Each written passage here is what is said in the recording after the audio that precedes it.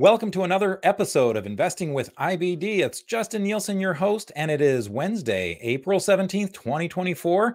And of course, joining me as he always does is Arusha Paris. He's a portfolio manager and research analyst over at O'Neill Global Advisors. How you doing, Arusha? I'm doing well, Justin. I wish the market could be a little bit better here, but a lot of times these pullbacks can create new opportunities. Yeah, it's always one of those things where you're like, oh, you know what? Things are extended. All we need is a pullback to the 50-day moving average line, and then you get the pullback to the 50-day moving average line, and it's like, oh man, things I are don't want really, it. Yeah. painful. It hurts, and everything like that. So, yeah, it's tricky, and hopefully to kind of help guide us with that, we've got Mike Webster coming back on the show. And look, I know we just had him on a couple weeks ago, but he's back at IBD, and there was a lot of, I guess, remnant stuff to say. It was just like a build. You just missed me. Yes, That's exactly. all it was. So more Webby, back. all the time. And of course, Mike is our senior market strategist here at IBD. That means I'm recently old. returned starting April. Great to have him back. And that means that my job has gotten a lot busier because Mike and I are cracking down, doing a bunch of studies. And there's always been this thing. Mike worked with Bill for a long time, as a portfolio manager. He was sharing an office. I was right outside looking in like, oh, looks like they're having fun in there. But you came in all the time. I did. But it was definitely something we learned was about the flexibility that you need. There's always things that are changing. There's certain things that stay the same: market psychology, human nature, that doesn't change, but the mechanics have changed a lot. So we're going to get into some of the changes that have happened specifically with volume. But before we do that, Mike, we got to talk about this market. So where do you want to start? Do you want to just kind of do an overview of where we're at right now? Yeah, absolutely. Why don't we start with the spiders? Okay, we're going to go to Arusha's screen. He'll pull up market surge and show the S&P 500 or SPY if you're looking at the ETF. Okay, so this is we tend to focus on the Nasdaq a lot, but these days I've been kind of switching gears and going with the spiders more. One, that's what the industry tends to look at in general. The S&P 500 instead of the Nasdaq, but also for a while it was actually outperforming. We had a little head fake where Nasdaq started coming back for a day, but the SPY has been kind of your leader. At least it's been a nice orderly move until we started rolling over here, and we had that bad Thursday break a couple weeks ago, and that kind of changed the tone. We did have one head fake in there a Thursday, exactly a week afterwards with the spike up. It was a little bit more dramatic on NASDAQ, but we were rolling over, and this looks a lot like the 2003 precedent that we've been using, the NASDAQ precedent that we'll look at in a second. And as we stand right now, we're pretty much as low as we can be for that precedent to hold. So what we'll talk about in a few minutes is the other precedents that we're looking for, because of course we're recording this on Wednesday, it drops on Thursday. So by then we'll either come down a bunch or who knows. So we really, when you use a precedent, and a precedent is just a roadmap of another time when the index looked similar or a stock looked similar. And it was something that Bill taught all of us. And he was the master at precedent. So he would say, this stock looks like the stock 20, 30, 40 years ago. And then, of course, once we started broadening out our database out to the 1880s, we were able to use precedents going all the way back then. So they're very powerful, but they can be tricky because sometimes you feel like you're married to a precedent and you don't want to be able to kind of break from it. And so we're at that breaking point right now that it needs to stop going down, or we're going to have to switch precedents. So do you guys want to look at the 2003? So Mike, just to be a little bit more, so right now we are 4.6% off for the SPY, 4.6% off its 52-week high. And so then the 2003 one, it was around there, 4.6%, or was it? It was 7.6, I believe. Oh, okay. That was on the NASDAQ. On the NASDAQ. Okay. Yeah. Mm-hmm. Yeah, so we're kind of doing a little apples with oranges. So we're using the NASDAQ from 2003, comparing it to the spiders or the S&P 500 in the current market. Okay. Okay. And because they almost look identical, do you see the 3 waves down that we had at the end of last year? Same thing happened back in, prior to the 03 move up that happened in March. Then you had that steady advance. And then eventually we undercut the 50-day, which we were expecting was going to happen because you can't stay above it forever. And then it stopped, pretty much right here, and then just inched up. And then you ended up getting a follow-through day in about a week or so. And so that's what we're hoping for if this holds. But so let's say tomorrow we have another bad day, then that precedent is no longer holding, and we'll have to move on to a different one. So yeah, the percentages, they're a little bit different, but from a— Yeah, I think for S&P 500, it was more like 5.4% back in 2003. Okay. And in fact, why don't we go there? Let's go back to 2003. We'll kind of take our time machine. And if you go ahead and go to August, you can go to August 17th or August 15th. That's fine. And I prefer to look at the NASDAQ for this time frame because it looks more like it. Yes. It basically looks like the same chart. So go down, actually change the date to that bottom day. There, like about the bottom red day. So that was August 8th. August 8th, right. And that's where we are right now. Yeah, that does look really similar. Right? If you just have this chart up, you go, oh, that's the S&P. It looks the exact same. Yeah. And if you do it from like an ATR standpoint that Justin was just doing the calculations on, this is it's very similar from if by ATR, I just mean average true range and how much volatility it had. And so we've come off the top about the same proportionally there. So it basically means the look is the same and the math kind of works out the same, just not the percentage, since, we're not off 7.6%. And so, by look also, today on the SPY and the August 8th in 2003, they both had these downside reversals too. Which exactly. It's kind of interesting. Yeah.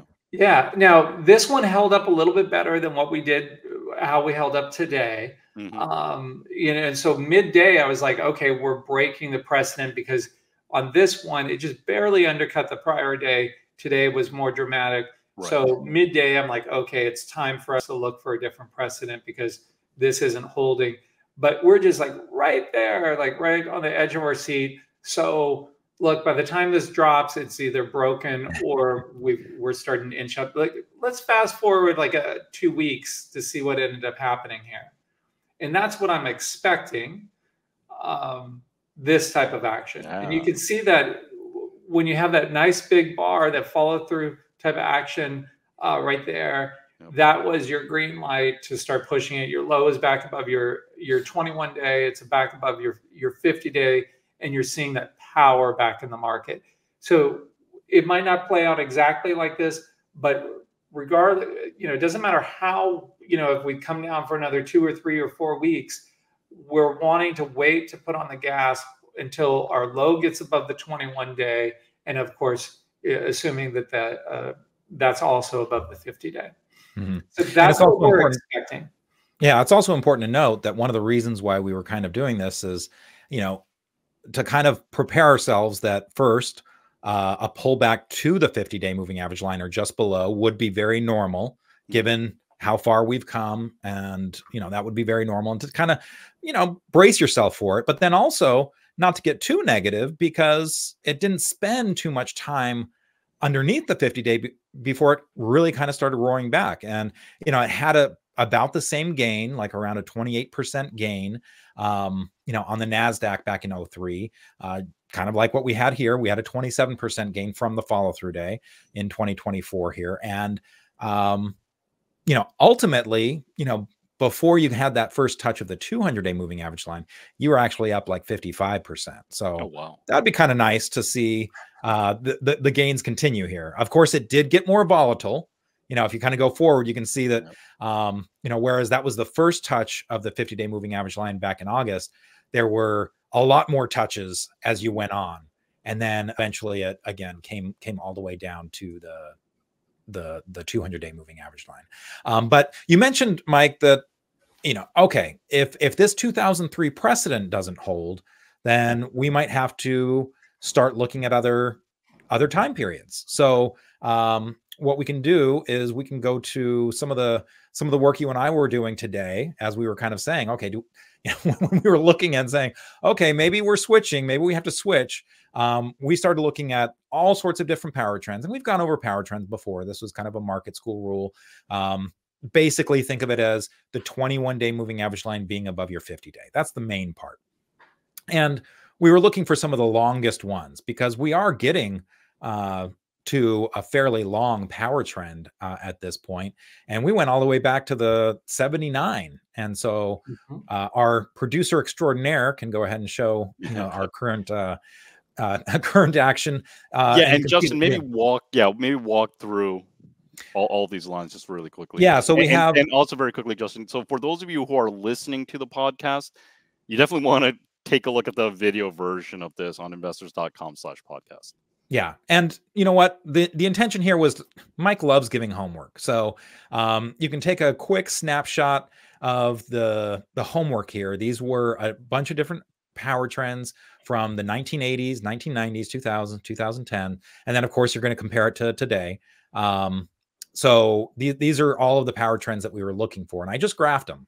So going back to our graph, you can see that this purple line is basically where the power trend started. A lot of times your follow through day was just a little bit before that. So this is where the power trend started. And, you start saying, okay, well, this one doesn't really look like it. The 79 ones don't really look like it. But gosh, this 1983, and these are all the end dates when the power trend ended. So this 1983, what was it that kind of grabbed your attention on this one, Mike? Yeah, well, it was a bit more powerful than what we've got right now, but it was able to sustain it for much longer. And of course, that's a time frame that everyone should go back and study, because that's where you would switch from the 1966 to 82 sideways kind of chop and slop for all of that time into that bull market that lasted until 2000.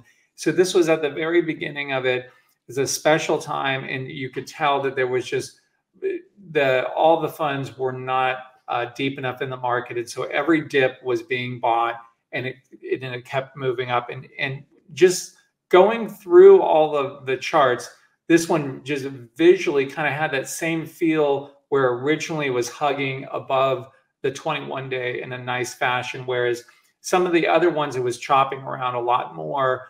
And so visually, it just didn't seem as similar.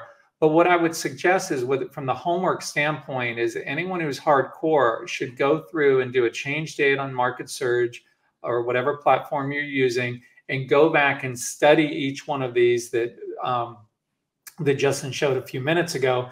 And on this slide, go through them one by one and spend a lot of time on them, because the two of us are going to go through and look at them in more detail to see which ones are our favorite ones.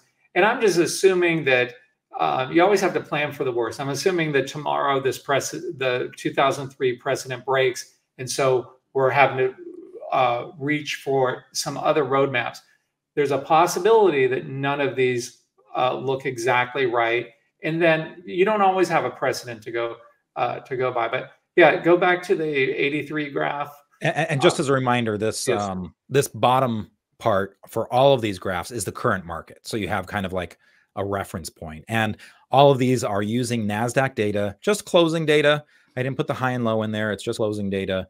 And this purple line is kind of where we're at in time right now with the NASDAQ. So go ahead with 83. Yeah, so it just looks very similar, but not identical. The only one that truly looked identical was the 03. So let's look at a few of the other ones we have.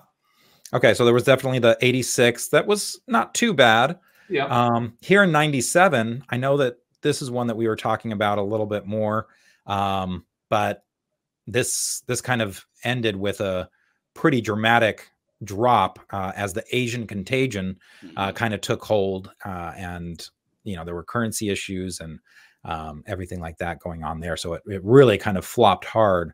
Well, Here was our go back to that one, because that was the other one that looked very similar to me. It was just the ending that you were just talking about, that we're not there yet in time. And you don't know, that was a news event, and we don't know what type of news event, positive or negative, that might be in store a month from now.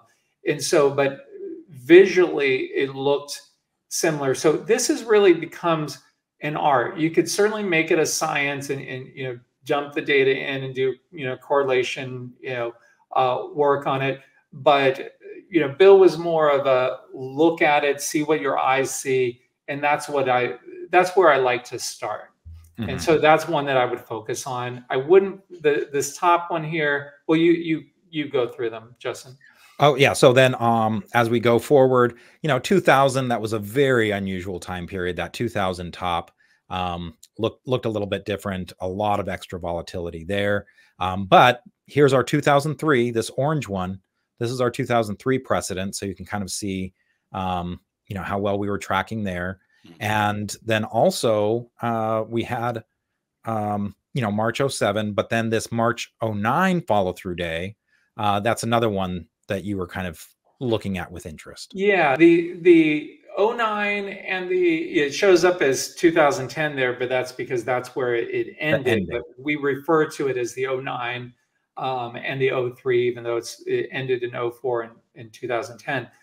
Those both visually looked similar. Now, where the 03 was better was the setup going into it, is that you would hit bottom in October of 02 and run up, and then you had your 3 waves down. Like we had hit for our current market, it hit bottom in October, went up, and then had 3 waves down. So it was like the perfect overlay.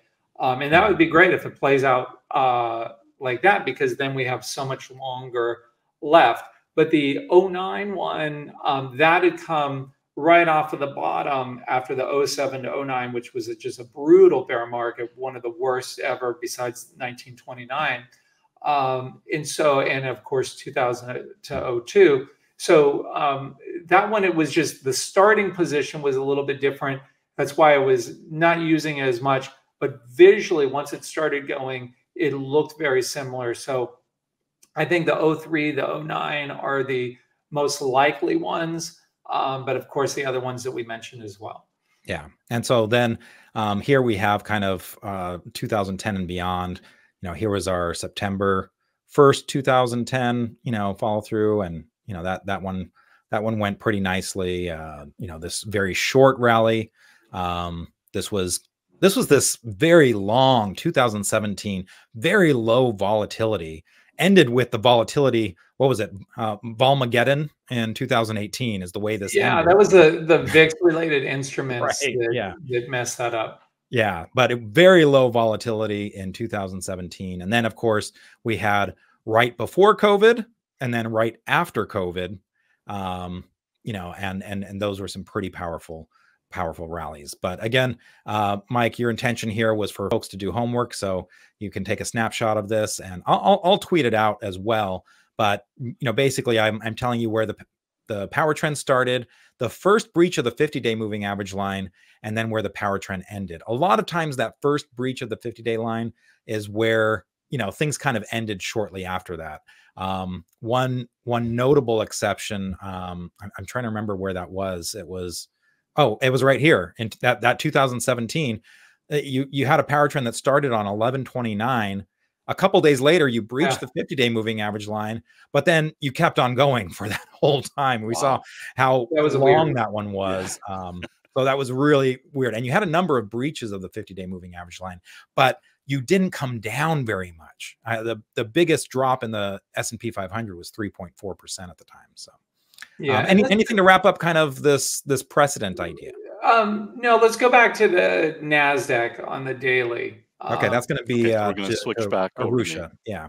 So you want current day, Mike? Yeah, the current day on the NASDAQ, just to kind of recap where we're at and what you, from an actionable standpoint, what you're looking for is, we're now in a position, we had a substantial amount of distribution and real distribution, because not all distribution is created equal, and we've really cracked the 21-day in a big way, which was one of my key things that I like to look at, and now also the 50. So the NASDAQ looks worse than the spiders to me right now. And so we need first a rally day.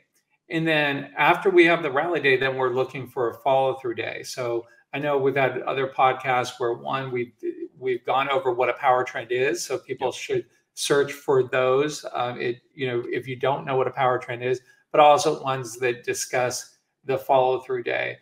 Because that's a very important concept that Bill came up with. And in a nutshell, it just means you don't try to buy the dip. You don't try to buy the bottom. You wait and let it have a rally day. So an up day, or what we call a pink rally day, where it's down on the day but closes in the upper half, that becomes your day one, and it just has a hold, your ultimate low there. And then 4 days or after, you get a big thrust up. That's really what it's about. And you wait until then to really do any meaningful buying. If there are stocks in the meantime that are perfect setups, like an A quality setup and an A position, then you can buy it, but I would buy it in a very small amount. Don't get heavy, because this could last a lot longer than we think. Whenever you're starting into a 4 or 5% correction, depends on how you're wired. You're either thinking, oh, this is going to crash, or, oh, this is as low as it gets. You don't know. I don't know. Nobody knows. So you have to just wait for the evidence. And, a fail safe you can use is waiting for that low to get above your 21-day before you do anything in an aggressive way. Yeah. And just as a reminder for folks, Mike, you do a Stock Market Today video on Fridays. So if this precedent does break, I'm sure you and Allie will cover in detail after the close on Friday, kind of a wrap up. So if you didn't get enough markets on this podcast today, or enough Mike, or enough of Mike, well, there's more to come. You had enough Mike. I watched those. I really enjoy this. Those are so much fun, really. And working with you guys and working with Allie is just like, oh my God, I'm just so happy. Like, this is it's just family, and everyone is so great. So those are going to be a special thing. My goal is to make those like what us old timers, how we looked at the Louis Rukeyser Friday show. Like you tune in to it, and it kind of ends your week.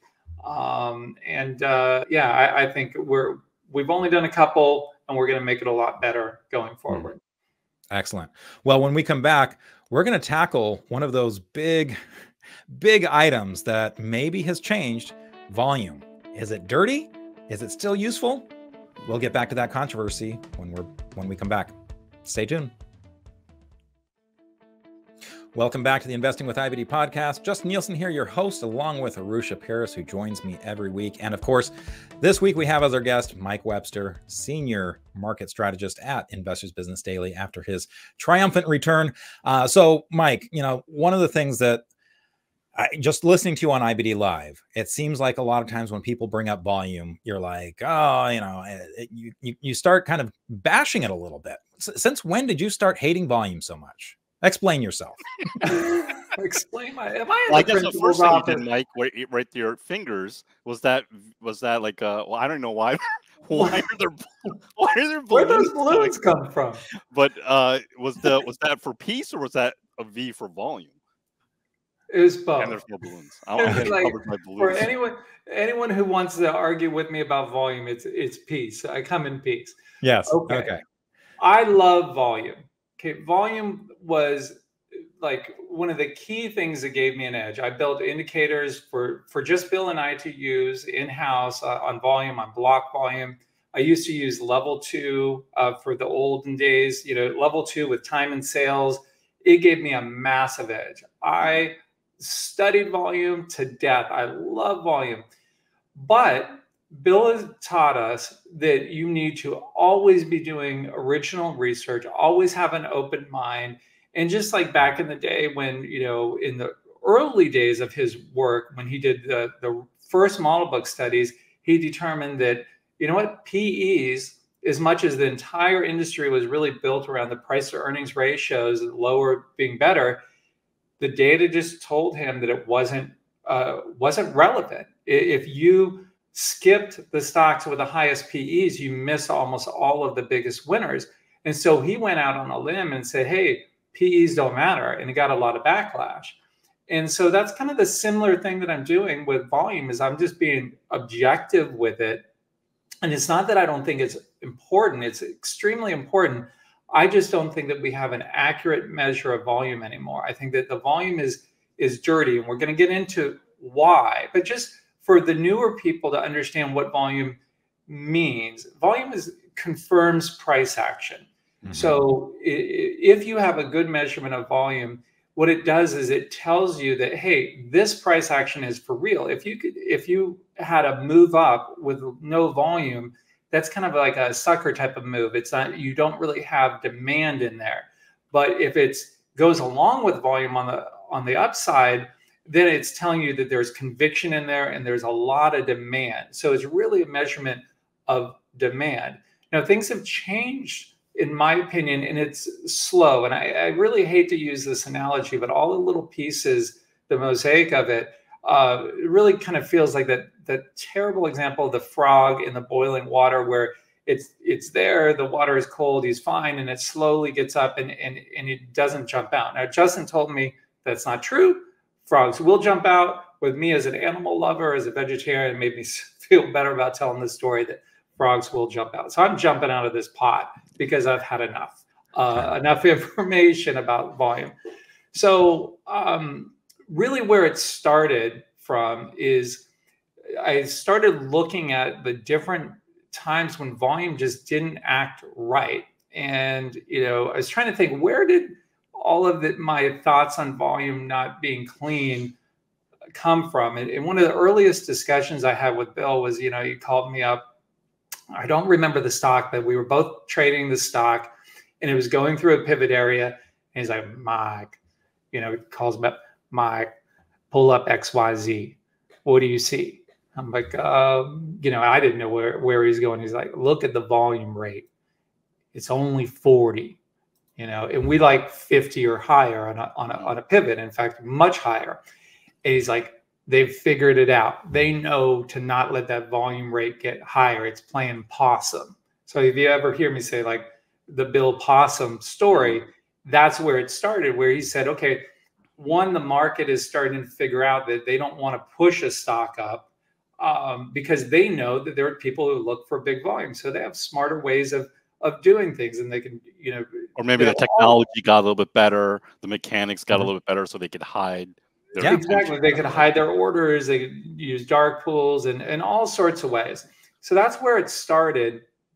And then fast forward a number of years, I was building a couple of algos at O'Neill, and I was spending a lot of time. And an algo is just basically a program that says, you know, if this happens, then you do this. And so I built this one based off of pattern rec, and it's like, okay, if it broke out of a certain type of base in a certain way, then buy it.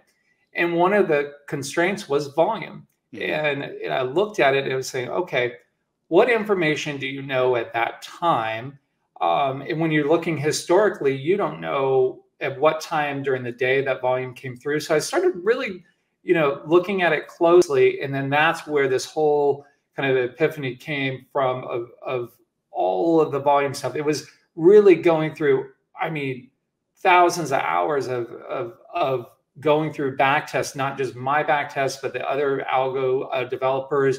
I really got into it. It was so much fun. And I would look at all of their trades, all their back tests to learn. And they all did a great job. And it was so much fun. And so anyways, it got me really into a clean data mindset, because if you, in my back test, I'd go back to 1963. and, 63 to, that was about 2015 at the time.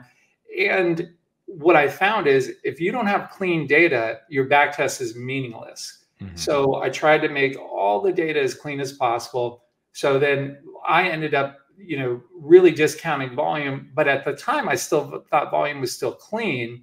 But it was more of a timing issue of what do you know at the time. Then I started putting all these pieces together of looking at stocks that were breaking out without significant volume, which was odd because I had done a study in 2013 of every base, not some of them, but every base breakout from 1963 to 2013. Every base using pattern rec to measure every last item in there. And the two most important items were relative strength, the number, the higher the better, gave you the best performance, and then the biggest volume rate on a breakout. And so I knew that volume historically was the most important thing on the breakout. So it's not that I'm anti-volume, it's just that we're going to get into it now. I just wanted to set that up, that I think volume is dirty. So have an open mind with this. I'm not a volume hater, I'm a volume lover, Okay. So what you want to do is think through how the mechanics have changed. Put yourself back in the mindset of like trading when Bill started in the 50s and late 50s and early 60s. He would call up his broker, and then what he would do is then the broker would then have a connection to the floor, the New York Stock Exchange mainly. Then that person would take that information, then he or she would walk over to the booth.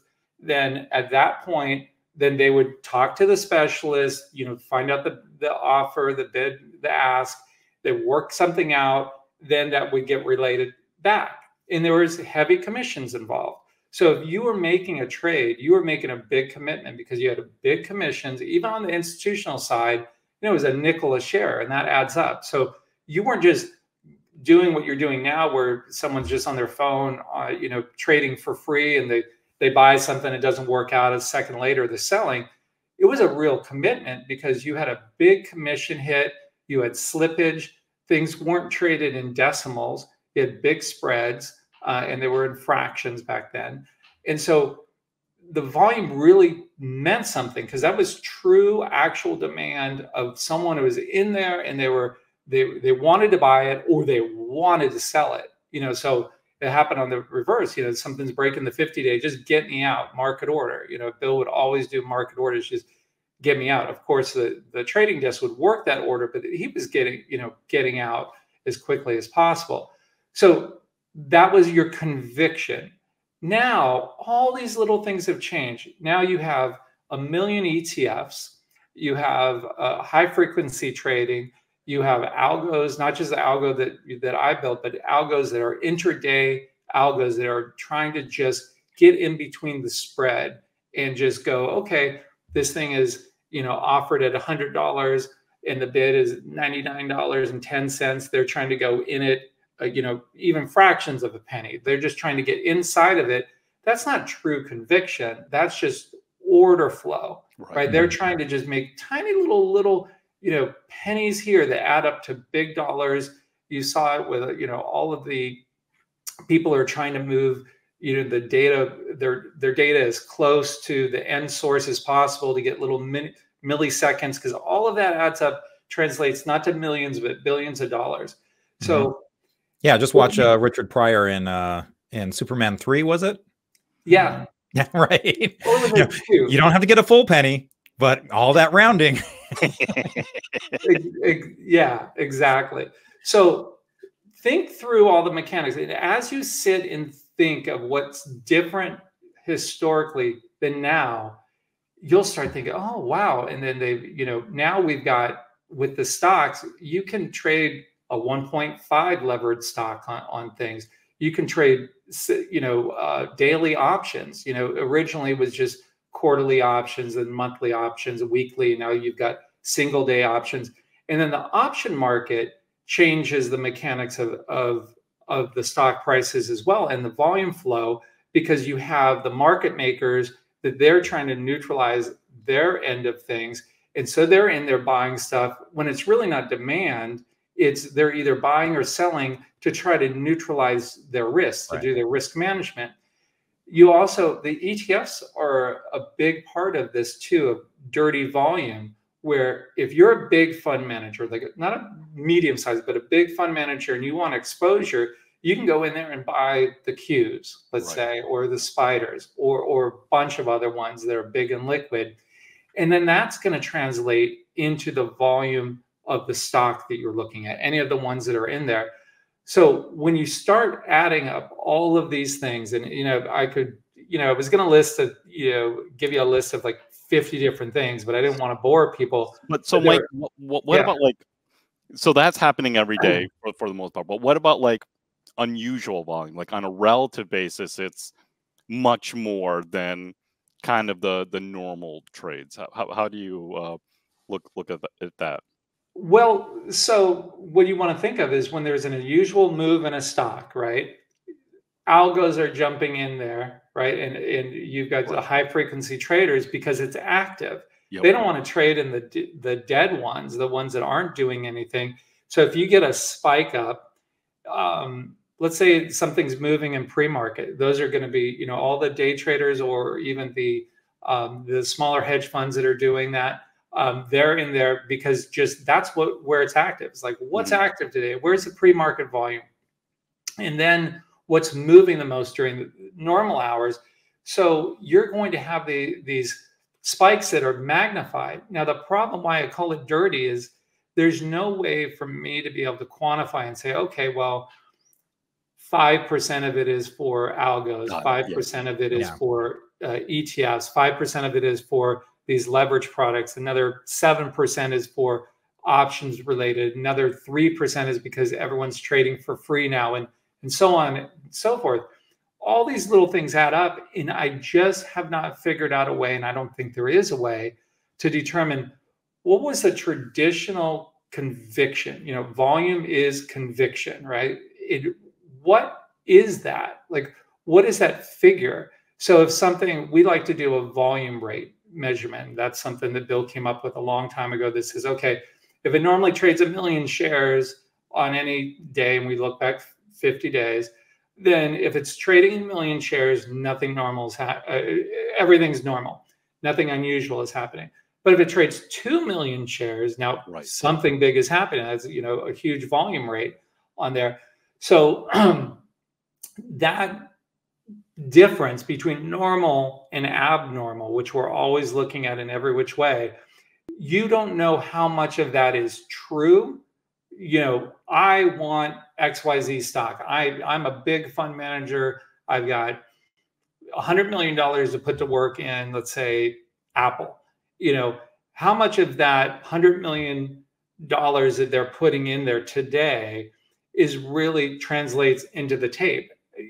How much is that magnified by all the people that are jumping in front of that order flow, see that big whale in there, or the elephant jumping into the bathtub, the way Bill used to say? How much is it magnified? And I don't know. And so when I don't know something for certain, I stop looking at it. And so I've stopped looking at volume completely until I can get a handle on this. I want it. It's like I've lost an edge, because volume is so important. So I'm not saying volume isn't important or any ways of measuring volume. There's a million different ways that we used to slice it, but it's just different now. And I don't expect anyone to go, oh, well, Webby said that, so I'm going to, agree with it. Think about it. Just spend some time with an open mind and think through and go, okay, 1 million shares traded in XYZ today. How many of those shares were really someone wanting in and someone wanting out? And how much of that was just market mechanics changing? And you can look at any stock and see that. I was thinking, you know what? Why don't we just pull up the NASDAQ composite real quick, just as an example? Because, one of the things that immediately jumps out to me is, oh, look at that 8.3 billion day of volume. Oh, well, that's options expiration, quadruple witching. So options expiration. December, oh, that's options expiration. September, that's options expiration. June, oh, but there's another spike. What about that other spike, you know, a few days later? Oh, that's a Russell rebalance. You know, and it also reminds me of, gosh, 20 years ago or something. I remember that there were some distribution days we were looking at for the big picture. And it was, you know, one of the days it was like, okay, there was heavier volume. It was a down day, but the volume was heavier because this tiny stock Sirius satellite radio, which was a $2 stock, is what pushed it over, because it was trading 100 million shares that day and it was up, but it caused the NASDAQ volume to be higher than the previous day. And so it was like, well, you know, we put an asterisk at it. But then the problem got to be, you couldn't remember all the asterisks that you put on things. Yeah. I spent, Justin, I spent a ton of time on those days, not just looking at the Sirius one, the Sirius XM satellite that was the culprit, but I was looking at all the, you know, the top 50, top 100 volume on the day, and then comparing it to prior days and just seeing what was unusual, and then trying to back out the other ones to get at the heart of what, on an index level, what the volume truly was. And then that became an impossible task. And now another problem with volume on a composite level, like the volume you have down there, is things changed. You know, it was kind of gradual. Of course, you know, like Berkshire Hathaway never split, but then there were lots of other stocks that decided to no longer split. So when you've got a stock, and again, that was a market mechanics thing, right? You used to trade in round lots.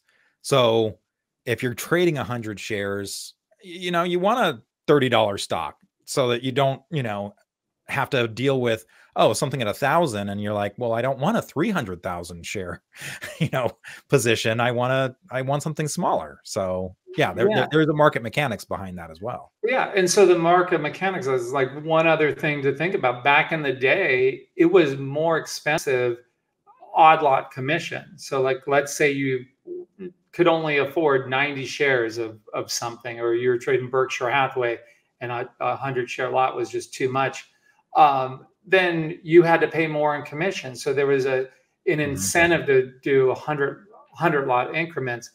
But what had happened is slowly stopped splitting. So then on an index level, the amount of dollars that were going into like an Amazon or you know, a CMG or any of the Priceline, any of the ones that didn't like to split, those weren't having the same impact on the composite level volume. So then I started looking into dollar volume. So dollar volume is just, you take the price of the stock plus the volume, you know, you just multiply that out, and that's how much dollars were really flowing through. On a composite level, that made more sense to me. But you don't really have a lot of access to clean real-time data feeds of that, but still it becomes a volume issue. So the more you peel back this onion, the more little things you're like, oh, and then it's this and it's that. And it just translates back into dirty data. So yeah. Mike, and as you said, you can't back it out that easily. Right. So now by eliminating volume from one of your criteria to analyze the stock, have you noticed a difference in, has there been any difference in kind of the stock selections or results or anything like that? Have you by losing that edge, have you noticed that it's affected your results or stock selection? It makes it a lot easier, because there's that old Edison quote that, you know, Bill was, I don't remember Bill ever saying it, but he really lived it, is make things as simple as possible, but not any simpler. And Edison or Einstein? Okay, never mind. It was Einstein. We'll send him off another tangent now. Yeah, no, it was Einstein. Yeah, and I should have known that because I was looking up that quote yesterday. But anyways, they're the same person, you know.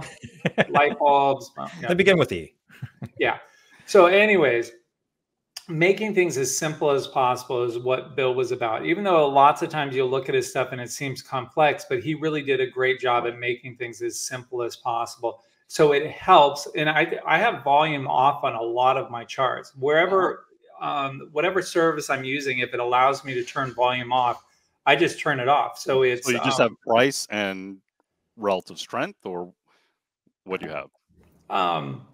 I have a lot of indicators that I've built, like the Webby RSI and ATR related things and moving averages, but they're all based off of price. When I build something, when I use something, I try to build it something that I'm visually trying to see. You know, like, okay, a stock is getting tighter, so then I want to see, okay, how can I measure tightness? And then I'll build something around it and use that.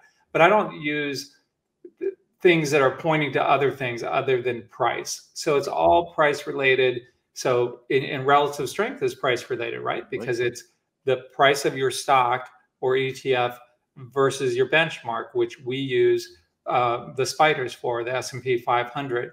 So I just use clean data. You know what the open is, you know what the close is, you know what the high and the low is. Like, that's clean data. You can't get any cleaner than that. Yeah. So it kind of goes back to your point that, you know, by focusing on the price and what you can trust, you can at least know that you're basing your decisions on facts. So well, I just wanted to wrap up, because I know we've gone kind of long on this, by saying continue using volume, but just have in the back of your mind, start thinking through and just think through the mechanics, think through, can you put a number on how much this impacts, what percent that impacts the volume?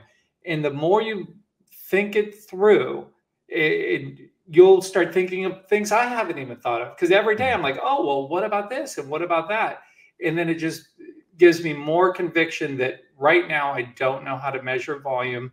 So I'm not going to use it until I do. If I figure out a way, then I will share that with everybody. But for right now, I'm not using it. I could have kept this to myself. It's very risky. I mean, you know, coming out and saying this, but it was very risky for Bill to come out when he did and say not to use PEs. But he was trying to help people. So that's all I'm trying to do. It's a risky thing. So you can hate me, you can love me, whatever. I'm trying to help you, you know, because it's not smart on my part, like at all, on any level, to be sharing this. But high risk, low reward. Yeah. Zero reward. Like, what reward is there other than helping? Well, being on a podcast. Yeah. I'm a believer in karma. And so I think you try to help others and life will work itself out. Look, I'm working with you guys. Yeah, that's some good karma. It's not much of a reward, buddy. But okay. Well, when we come back, when we come back, we're going to get into some of the stocks that are on your radar. Even though this market's a little tricky, what can we learn for some of the stocks that are setting out? Stay tuned. We'll be right back. Welcome back to the Investing with IBD podcast. Justin Nielsen here, your host, along with Arusha Paris and our special guest, Mike Webster, coming back to us again as our senior market strategist here at Investors Business Daily. And we've kind of covered a lot with the markets. I mean, we could have broken this down probably into 3 podcasts, you know, taking some big, you know, big tasks here with precedent analysis, with a big volume discussion, and this one may be a little bit shorter because there's not as many stocks setting up. So let's talk about some of the stocks that are on your radar. You want to start with something that you kind of have a little bit more knowledge on the fundamental story of? Sure. Let's take a look at that one. And what is that one? Oh, you can just pick randomly, but let's go with INSP. Okay, very good. And so what is it that Inspire Medical Systems does? And why is it something that you're familiar with? Yeah, so my father has sleep apnea. I have sleep apnea as well. And those of you know what it is. It's just kind of hereditary, runs in the family, and there's some other things that add to it. And it causes you to wake up many times really within a minute at night. And it's a big issue, and it causes a lot of different problems. And so the way to fix that is to wear those CPAP masks, which are really annoying and hard to use at night. And there's people don't like using them because there's nothing fun about it. Anyone who uses one is shaking their head and say yes. So they make an alternative to that is a device that goes in and it it goes up in here, and then without having to hook up to anything, it helps the sleep apnea. So now, of course, a lot of people don't want to have surgeries and things. So you have that side, and there's an expense related to it. But if you just can't make a CPAP work for you, this would be an alternative for you. And it really impacts your health, your longevity. And so I was fascinated from it from that standpoint. And then I was looking around for stocks that were acting well. Now, of course, this has some overhead supply, but you have a nice little cup without handle that it just broke out of. And it was one of the few stocks today that was handling itself well. Let's go to the daily. And wow, that's a lot of volume today. What's volume? Too soon.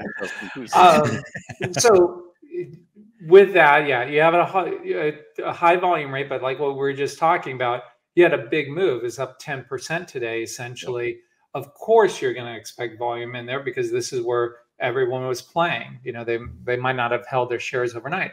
But when you break out of a stock and you pull back in gently the way this did, and then you have another thrust, that's a really good sign that there are some real buyers in there and that this stock wants to move higher. Now, Eli Lilly came out with some news today that, you know, instinctually, I thought this one was going to be down based off of their news that they're working with some apnea related drugs, but it, for whatever reason, I'm not sure. I'm sure I'll figure out after the show.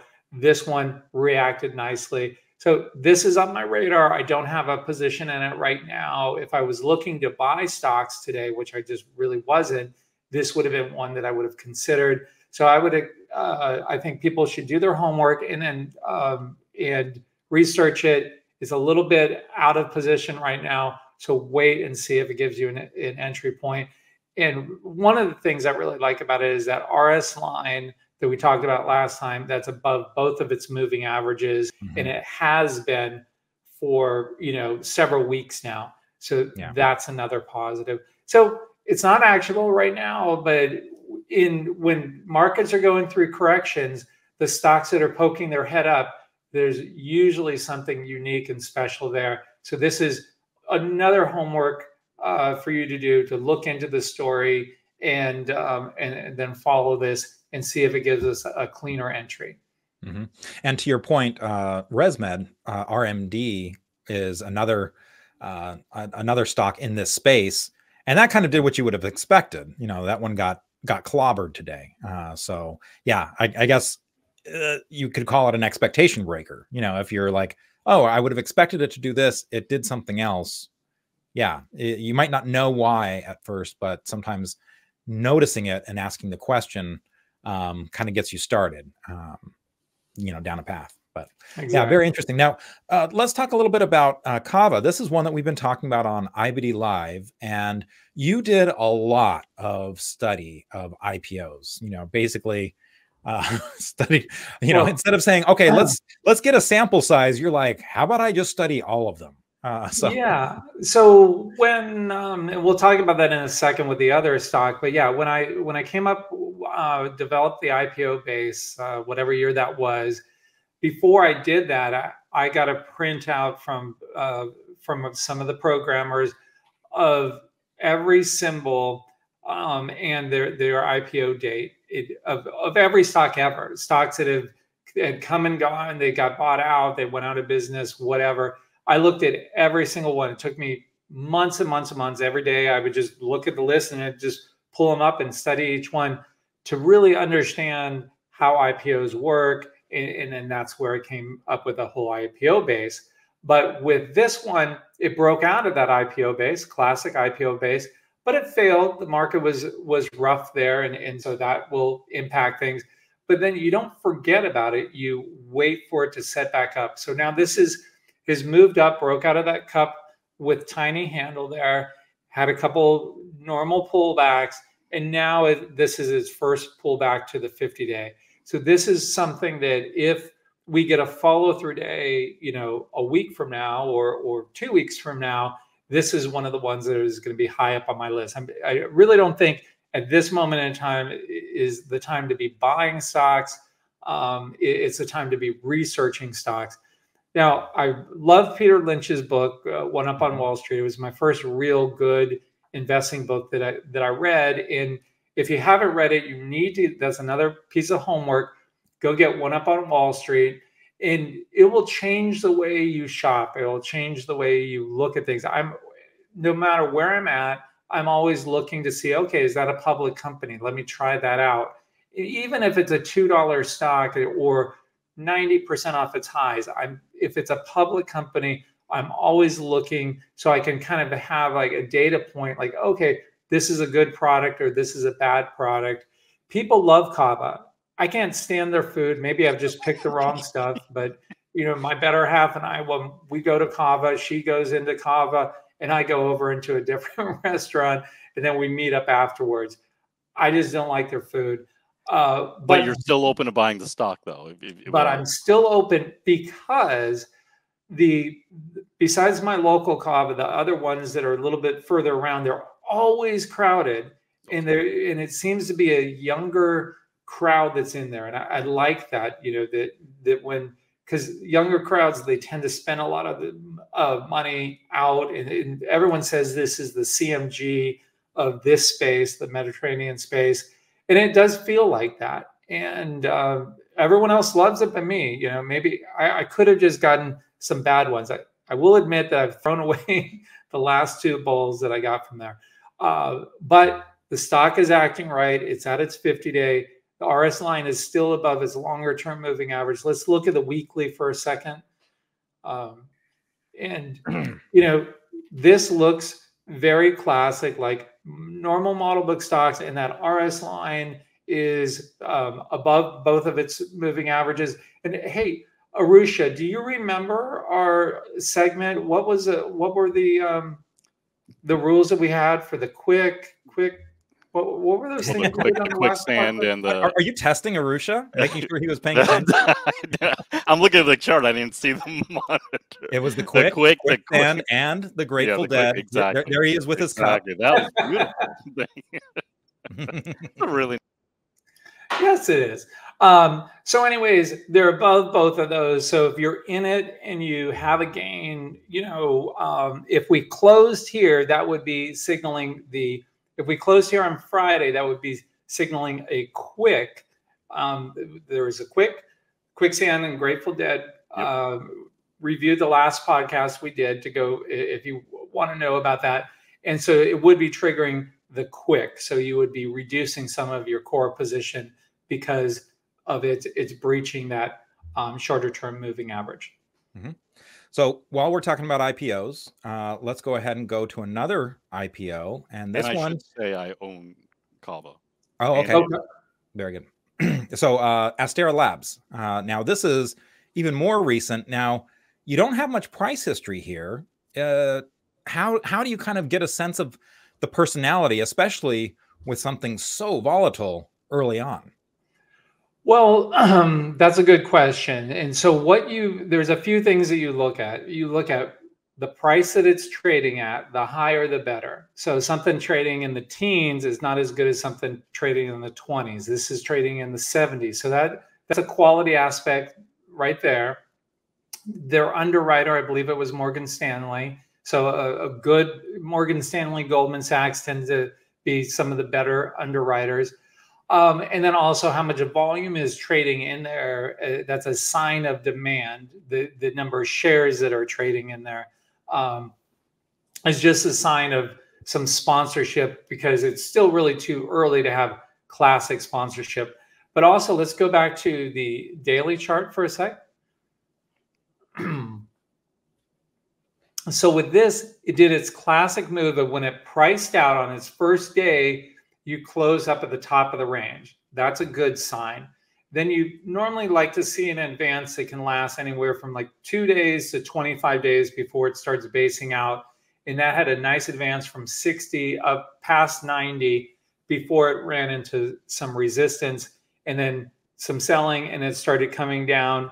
And what's great about it is it held up above the low of its initial trading. And that's something that the very first IPO base that I ended up identifying and using as the model was Google's initial IPO base. Yeah, we could just look at that briefly because it has that same look and feel. You priced out, you ran up for a few days, you came down and you did not undercut the lows of your initial trading. And that is a classic, that's as classic as an IPO base gets. Now, where you could have been buying this, not just the standard pivot around 113 where it's where we have pattern rec showing you, but yeah, right down there, as it's going over some sort of area of resistance, that's where you can get an initial purchase in there because you're expecting it to continue moving up the right side. And then you could be adding to it as it goes through the standard pivot. But just realize, and yeah, I like how you drew those additional lines. You could be adding to it any areas of resistance within the IPO base, you can add shares to, because when it goes through the standard pivot, that's where everyone sees it. And then sometimes it can get really wild. And you can even see on that first day that it did it, it closed well off the highs for the day. Yeah. So yeah, that day right there. And so that was a mid-range, kind of a weak close, but really most people that were getting into it earlier where you had marked. So let's go back. This is one that everyone should study in detail. And then let's go back to the A lab, and you can see how it has that same look and feel. So I'm not in it right now. I've tried it a few times, and because it's kind of volatile, it's just stopped me out. But now I'm looking for it to trade over the $80, but also over the high of that blue day there, right? Yeah, right there. The high of that day, that's where I would start entering this one, and just realize that the volatility in it is pretty significant. So if you're going to have a position, you want to do the math on it and say, okay, if you buy it there, you're really not going to know that you were wrong unless it undercuts the low of yesterday. That's how visually you know. And then you have to do the math and see what percent that is and how much you're willing to risk before you know that you're wrong. Now, of course, this is in the chip space, and we've got a ton of earnings over the next couple of weeks in chips. So if those start getting hit, this will probably get hit as well. If those lift, this will probably go with it because they tend to move as a group. Yeah. And this is one of those rare IPOs, Mike, that actually has some earnings and sales, and these are accelerating earnings and sales. So that kind of sticks out too. Yeah, you always want to be a little careful with IPO data, the fundamental data originally when it comes out, because it's not always as clean as you would want it to be until it starts reporting. So if you're very serious about it, I would go to the SEC filings and look at it and just confirm all the information.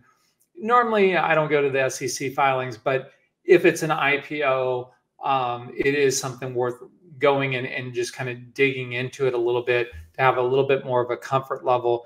But right now, this is acting in a classic fashion. And I like how it's a high price stock with a lot of volume that right away tells you it's more institutional quality. And of course, its market cap is already 11 billion. So it's big enough to trade, but it's also small enough that it has a lot of room for growth. Mm-hmm. And I do have a position in this myself. I think I was buying it around the same time you were, and I got shaken out too, but I kept like 100 shares, so yeah.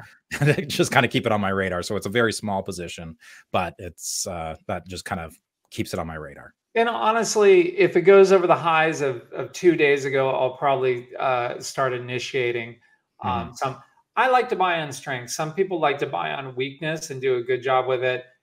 I know what I'm good at and what I'm not good at, and buying on weakness is not one of my strengths. So, but that's probably where I'd start adding. And when you're buying into an IPO base, you don't buy all at once. You buy some as it goes through a level, as it goes through another level, you buy some more, and so on. Because By the time this gets up to the standard pivot, if it gets up there around like in the 95 range or so, what is it? Pivot 95.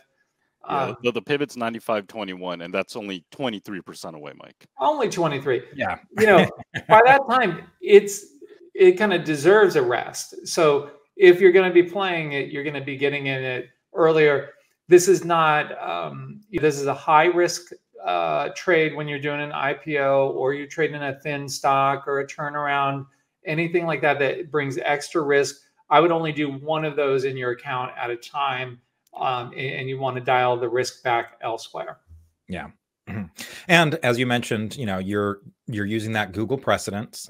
So you've got that kind of guiding you, and you're just, again, adjusting for that volatility. So great stuff, Mike. Thanks again, as always, for being on the show and sharing your knowledge, sharing your current thoughts, and being very open about it. So again, we'll get this out so that folks can start, you know, taking their pot shots at you, right? Well, look, I expect a lot of negativity about the volume thing. I would appreciate, because I have thin skin, to send that all to Justin or Arusha, and only we'll send me the positive stuff. And we'll make sure to hand deliver it to Mike. Right. Just, if you like it, let me know. If you don't like it, let Justin know, because I can't handle it. But anyways, love you guys, and thanks for having me. Absolutely. Okay, that's going to wrap it up for our show this week. Please join us next week. We're going to have a new guest on. Tom Basso, known as Mr. Serenity, was featured in one of the Market Wizards books. He's also the author of The All-Weather Trader. We had him at our Founders Club event back in October. I got to see him speak. Mike and I were kind of chatting in the background on some of the things that he introduced to us that were interesting. So looking forward to having him on as a guest next week. So we really hope you join us for that. Thanks for joining us this week. And if you haven't already, please like and subscribe at your favorite podcast area where you get your podcast, whether that's Apple or Spotify or what have you. And then you can also watch us on YouTube. So do check that out. You can always find us at investors.com/podcast, so you can make that selection. And we'll see you next time. Take care.